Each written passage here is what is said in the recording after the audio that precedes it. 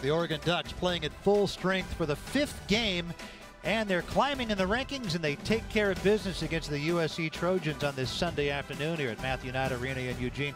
Rich Burke along with UCLA Hall of Famer Maylana Martin-Douglas, and Oregon getting the job done behind the former Trojan India Rogers, who ended up with 17 points, 7 rebounds, and 4 assists. She did. She was also 3 for 5 from three-point line, but what she did was just take control of this game. Yes, she scored, she distributed, she rebounded, but she just kept her poise, and she just analyzed everything and got everyone in the right position to score at the right time, and just helped her team out in so many ways. Yeah, really set the tone by attacking the bucket in that first quarter. Ended up with 3 assists in that quarter alone.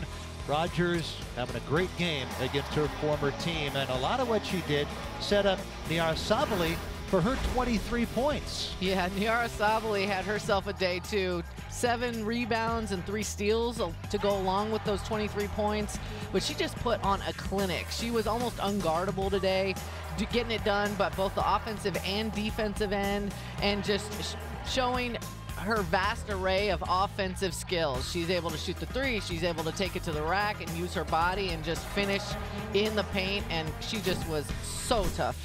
6'5" with incredible moves, and we knew that USC would have to take care of the ball and they would have to shoot it well to have a chance to win here today. They took much better care of it in the second half, but it wasn't enough. Yeah, first half turnovers and then those points off of turnovers for Oregon were what got them into trouble early, but the points in the paint, Oregon outscored USC by 20, and a lot of that had to do with Niara Sabali and just taking it to the rack.